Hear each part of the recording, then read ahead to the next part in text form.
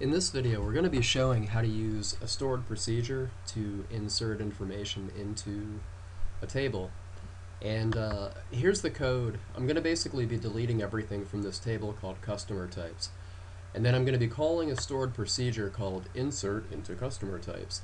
And it has 4 parameters that I'll be passing in, and then I'm going to do a select. But before we do that, let's just take a look at this stored procedure and see what it looks like. We'll go to stored procedures, we'll go to this insert into customer types.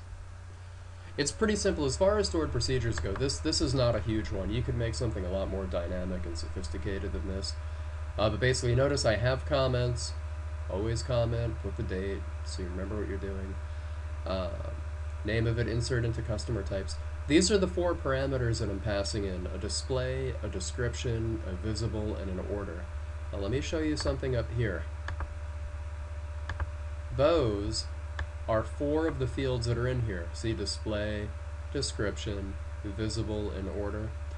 Modified isn't something that I wanted to add when I do an insert, and created gets added automatically. But if you notice here, in this stored procedure, all it's doing is it's taking these 4 variables, or these 4 parameters or arguments, whatever you want to call them, and it says insert into customer types, which is the table, and into these 4 fields, and then it says select, and then it selects all 4 of these parameters. So what it's basically doing is passing in these values that you pass into the stored procedure into the table. It's really that simple. However, notice the first 2 parameters are varchars, the third one is a bit, and the fourth one is an int. But see the equal signs? This means that we're passing in default values. So that means that we don't have to really pass in something for each of these if we don't want to, but we'll cover that later in another video. I just wanted to explain real quick what that was. Okay, so very simple stored procedure, passing in these 4 values, and they're going to jam it into a table.